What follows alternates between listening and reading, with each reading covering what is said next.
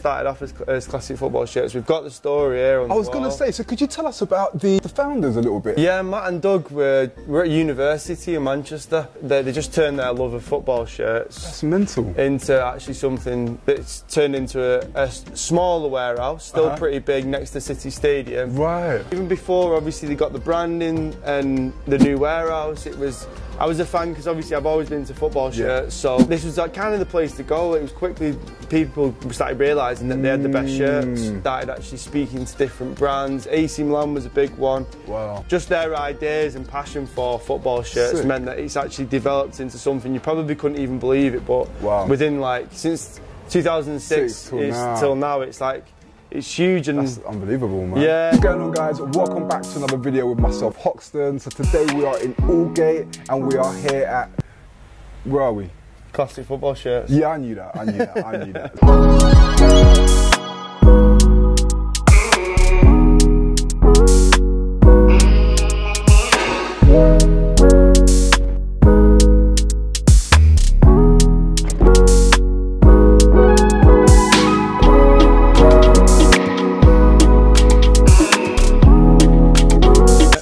Classic Football Shirts here in Aldgate, and we're here to check out the store, which has been here for, you were saying it's been here for 2 years now? Yeah, this location 2 years, yeah. Okay. So look, they got tons of football t-shirts and I can't wait to check out the store, so let's get straight into it. Ben, you are, what is it that you do here? So I'm just one of the supervisors here, so yeah, just running the shop day to day. Like I say, I was a fan and a customer before I was working here, so... Oh really? Yeah, I think everyone who works here was obviously... Was a fan first? Yeah. You've got to be, you've got to love it, yeah.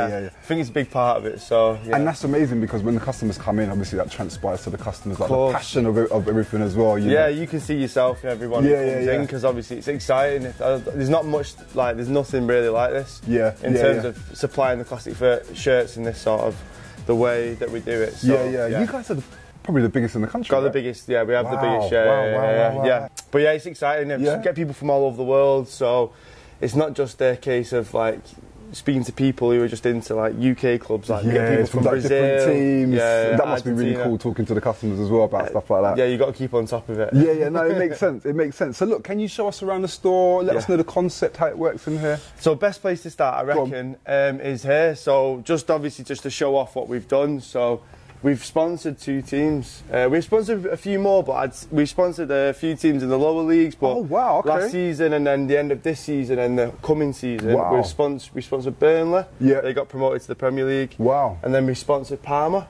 which is really exciting because Buffon, obviously legendary Buffon, plays for Parma. He wore our logo on the front of his top, which is huge. That's a big deal, man, to be sponsoring a team. Okay, cool. Just goes to show how big you guys are. Yeah, so that was huge for us because obviously exposure-wise, it means that everyone's seen us. We're already a household name to a certain generation. Yeah, I can imagine. You can imagine, like there's always someone else that obviously needs to know about us, basically. So next season we've got Parma's new shirt as well, which will be being released soon as well. I was explaining before as well that obviously Classic Football Shirts always concentrated on like sort of the classic stuff. 90s, 2000s, but one of the most exciting things at the moment, which is new to the company, is getting the new season stuff in, which is Bayern Munich. It's a 23-24 season. Yeah, exactly. So this is good because, like I say, classics are classics for a reason because they're old, but these will be classics one day, so people can obviously invest for the future. Yeah, and that's like really exciting because everyone just thinks the 90s shirts because the designs are quite sort of like that's what you see as a classic shirt. But even now, you notice it's shirts from like 2010, 2011. Which to me, I don't know why I didn't see that long ago, but it is. It's like over 10 years. And they're becoming like vintage almost. Yeah, they're classic shirts. Yeah, so it might be the fact that something memorable's happened in them. Ian Robin scored a goal in that Bayern Munich shirt. Or Messi won the Champions League in that shirt. But the design doesn't change too much, but it's like sort of more about moments in the football. No, it makes sense. And you mentioned investments. Can football shirts be an investment? Oh, huge investment. Really? Yeah, definitely, yeah. So when young kids come in, obviously mums and dads come in and they're buying the shirts for it. And then you're saying, well, the best thing, it's not a bad hobby to have because they just grow in value. They might dip a little bit, but then obviously, like you say, you sit on something for long enough and it'll become an investment. To someone. No, exactly. Okay. What are some of your favourite football shirts in the store? In the store, I'd say I absolutely love this. I love shirts that you never see usually. It doesn't have to be a big team or anything, but to me, something that's so unique that, I mean, people might say it's horrible, but I say it's just something you've never seen before. Right, look at the material on that. It is different, isn't it? It's padded everywhere. Yeah. It's a Michelin Man outfit, but but yeah, it's like that's a goalkeeper top. Yeah, it's a Norwich goalkeeper top. Like the goalkeeper tops from the 90s, they were just given creative sort of license to go off and do whatever they wanted. And be a bit more standout. Yeah, right? one-off kit. They didn't have to sort of worry about colours or anything. To me, we don't see that very often. We had a Newcastle goalkeeper kit in last week, and that was the whole shirt was the background of Newcastle, but in red. Right. Something you never see. Like you probably wouldn't even wear it down the street, but it's like it's just so unique that it's like a bit different. Yeah, and also we've got, I think over here we've got I'll show you this one as well. See, I love this one because this shirt is Crystal Palace, but the design is twinned with Bayern Munich. Player was quite famous, won the Serie A and Lombardo. He was a great player in Italy. But yeah, this shirt, using the same template as Bayern Munich in your Crystal Palace, was pretty big back then. Sick. How old is this one? This is from 1996 to 98. Wow, so that's proper retro. Yeah. I even remember that TDK as well. Yeah, and obviously you wouldn't normally see the design like that now either. It's quite like, you can just tell it's from... It's from that era. Yeah. This Argentina one came in the other day, which is pretty special. This is from 1980 to 82. Right. Wow. So you can see this, the badges, like, they weren't really, the designs weren't ever made from mass producing. Right. Stitched badge, right. Like, obviously. So this would have just been for the players then? Yeah, and I don't know what was going on. Obviously, the sizes of people back then, I don't think anyone was eating properly. That's a large. How much would that have been originally, roughly, maybe when it would have come out? When it came out, because obviously in 1980-82, there wasn't a big sort of, this is why these shirts are so rare, because it wasn't like, it was mainly kids who bought football shirts, so it wasn't like a big thing. You wouldn't have got like your average adult like going to games in football shirts. They wouldn't have really been wearing it. It wasn't a trend. For an adult to have bought a shirt then it was quite rare. Right. So for the price obviously would have been a lot lower. Obviously it might have even been like what, £5. Have you got any kids stuff as well? Yeah. So I can take you over to the kids section. But now and again we do have something a bit more classic. But we have like this Bordeaux shirt. It's been absolutely so popular this year. I can imagine the kids stuff can be quite popular for you guys, obviously with the parents and stuff. Yeah. I think a lot of people obviously expect it just to be something that like kids might collect, but it's like you say, it's for everyone really. But we get like say the new Arsenal. This is just exciting stuff, like the new Arsenal stuff. Obviously the Palmer connection we were saying before. We've got this 1990 to 2000. Oh, that's 1999 to 2000. Like it's an old school champion as well. Yeah. Which is unique because champion, obviously manufacturing football shirts was not really a thing. They used to manufacture basketball shirts, but but yeah. So it's quite. Everyone remembers this shirt because obviously because of the brand. Yeah. So we get cool stuff in like that as well. Some kids are investing in bigger sizes because they know they want it to fit them in years to come. Which is a good. This is forward planning. Clever. Yeah. It's a smart kid. Makes sense. So how many T-shirts do you think you guys have in your warehouse? Like, it just seems you guys have got an infinite supply of. Yeah, I mean, obviously the rough number, the one that gets thrown around is up to 1 million shirts. So yeah, really, something crazy. Yeah, that's crazy. So this is one of my favourite shirts. You see, I think it's pretty popular. It's not like as if I've just discovered something that no one knows about, but this shirt is really, I've seen that one. So it's the Daily Paper. Yeah, with Daily Paper. Sick. So they wore this against, I think it was Liverpool last year. Right. And you can just see like the whole it's a collaboration. Sick, and the shirt. Sometimes collaborations with football teams don't actually make it onto the pitch, but they actually wore this a few times, which is really good. What are some of the rarest T-shirts that you have? The rarest ones we have in at the moment, I'd say stuff like, obviously we just got a big batch of these and these are really nice, the Brazil 94 shirts. One of my cousins bought one of those, used, it was about £89. Really? Yeah. This is, I mean, what year is it? This is 94.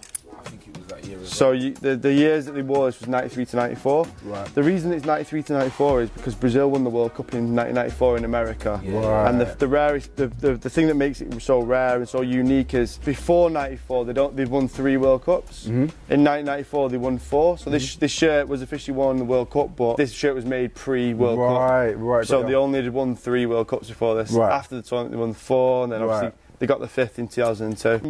You associate Brazil with like Nike, so. Yeah.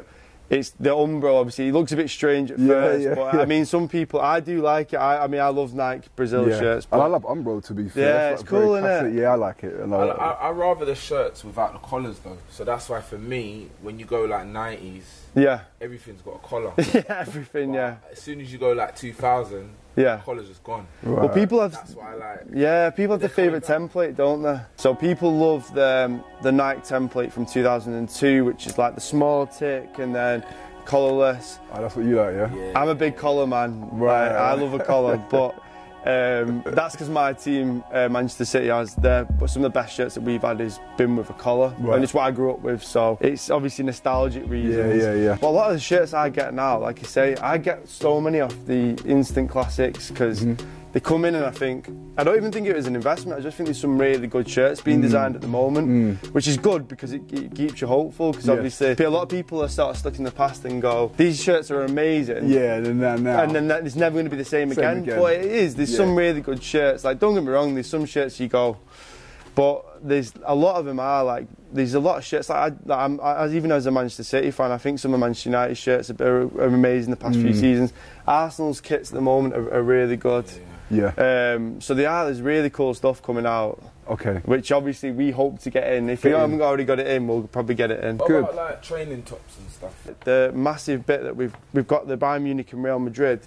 We haven't quite got the Arsenal current season shirt in yet, but we've got the training stuff. And you know Arsenal, like Arsenal just basically, they put as much effort into their training stuff as they do the shirts. They know it's a massive part of the club. Like some of their training stuff, you could see it as being a match day, like you could see it as being a shirt or home shirt. So we've got some of that stuff in. And again, like I've got so much stuff from here that's actually training stuff Barcelona, like you've got the Inter Miami stuff on there. It's cool to wear in it. If you not just want to wear a shirt all the time, you can get like obviously some training stuff. But I like the training stuff because it's not as popular as well. So sometimes it's almost like an alternative kit. Yeah, of course. You don't really see it as much. Say we have some just like shirts that you wouldn't be able to get many places. Like we've got this one here, which is like a cool shirt. Like you won't see that many places. Yeah. What team's that? That's US Cita de Pondera.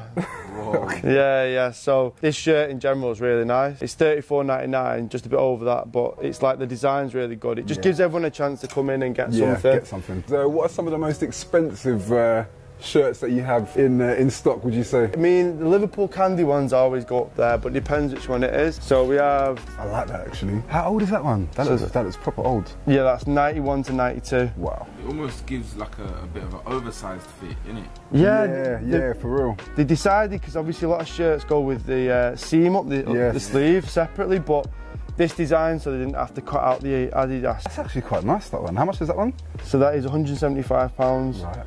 And this is the series from Adidas Equipment. So they did which is quite like a department of Adidas. Like they decided to go into the football shirts. So how old is this? So it's 91 to 92. Yeah. I think obviously big one would be always is this one, which is, I mean, everyone's seen it. If you've seen England in a tournament in the past few years, you've seen someone in it. Which is obviously the 1990 worn England shirt, right, with number 10 Lineker on the back. Right. Probably one of the most iconic, I think, in terms of Umbro, and it summed up an era. I think that tournament was quite big to a lot of people, and then obviously Lineker was one of the star players. Whenever England are playing in the World Cup or the Euros, this shirt, obviously, people are queuing around the corner. Yeah. At the moment, it's a little bit quiet, but that's definitely one of the most popular shirts. This is obviously, I showed you the Norwich shirt before. This shirt in general is obviously quite plain, but it's just subtle details that make it different, and people love it. Yeah, like the subtle prints on the background, the arms as well, that's the it. Umbro. Yeah. And obviously, even the label. World in Motion, which is a song by New Order, and John Barnes rapped in it. I think they were all wearing this. I think I remember that. And you've got some signed shirt. We have over here. Yeah. Can we see some of those? Yeah, definitely. Yeah. Wicked.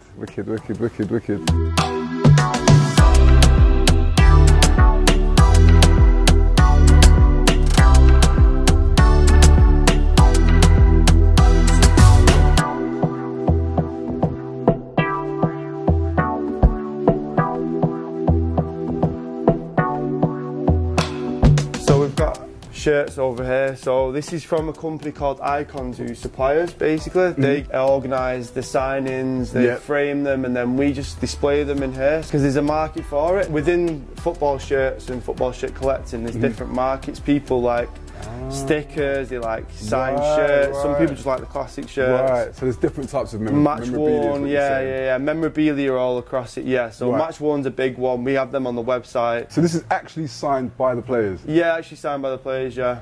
Yeah, and you can see there's some legends there. My personal favourite is the Zidane. Just think. Yeah. Well, obviously, I'm a sucker for a 90s shirt anyway. We had an Ansu Fati in here.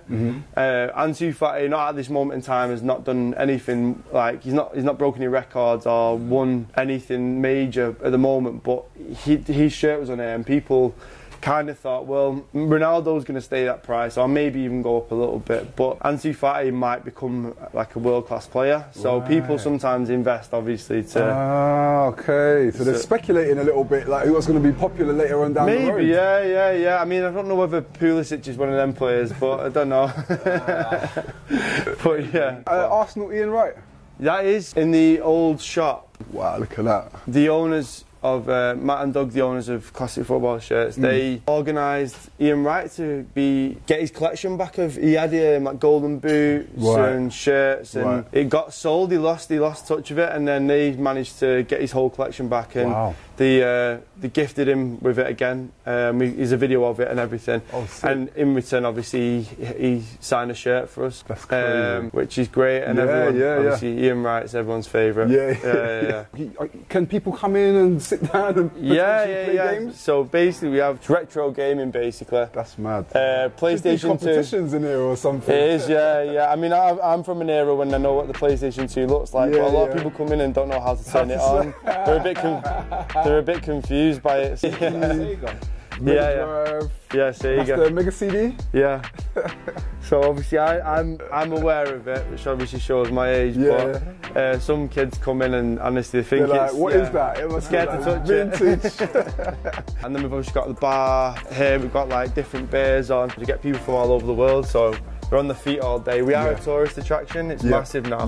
Their kids have obviously they've wrote a list before they've come here. What do I want to do? They want to come to they want to come here, and it's part of their day. Yeah, part of the trip out, isn't it? It is, and they come in here and they want to sit down and have a beer while they spend a bit of time in there. It's almost a little bit like a museum, almost, or like an exhibition. It's so exactly you can come out and hang out, and then you might as well walk away with something if you see something you like some memorabilia or a T-shirt or something. That's what it is, yeah. I remember when I was when I was younger, I used to come to London, and there was a shop on Carnaby Street, and it was like had football shirts, football boots. And you remember it so well, and this is what I mean now. When people come in from other countries, they'll remember this. Like, because they'll come back when they're older. People know about us, but people get really excited about. The shops are so good because people actually want to come see what it's about. No, it makes sense. No, it's amazing, man. The store is really, really cool. I'm really glad that we came down. I think what we're going to do is probably have a look at a couple of football shirts before we make our way. That's okay. Ben, thank you so much. Very knowledgeable. And, we've appreciated it. Cheers, thank you. Nice one. Cheers.